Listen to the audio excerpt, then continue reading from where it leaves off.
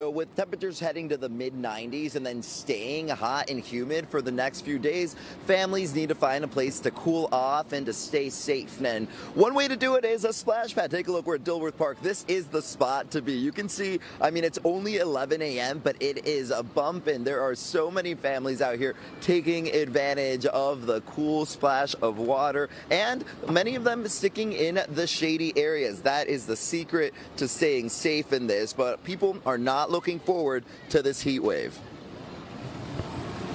I'm not ready, but I have to be ready. Yeah. You have to stay ready.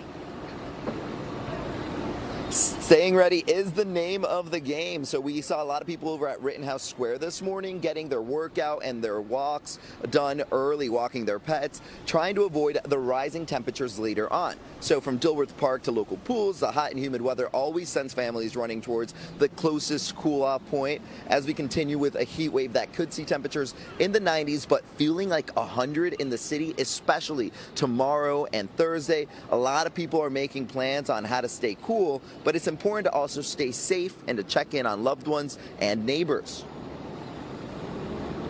I know later today the sun is going to be really strong, so staying cool, just drinking a lot of water, staying in the shade. I mean, really, the commute home is like the worst part, and it can feel like, honestly, over 100 degrees, especially with all the people on the sidewalk. So I usually bring a change of clothes for myself, too, walking home from work, because no one wants to walk home in jeans in 95-degree heat.